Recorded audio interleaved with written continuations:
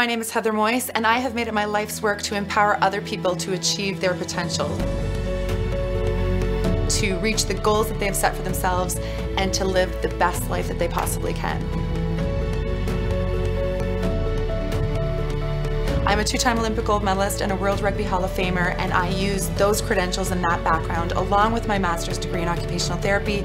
to inspire and empower people to overcome the challenges that they're facing on a daily basis on the way to achieving what is important to them. Over the years, what I've come to realize is that the qualities it takes to be successful as an athlete are the same qualities it takes to be successful in any occupation or industry or business.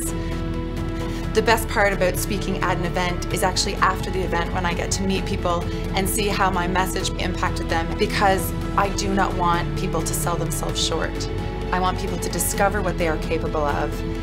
and take their lives to where they envision it, where they want it to be. I want them to own their story and love the life that they're living.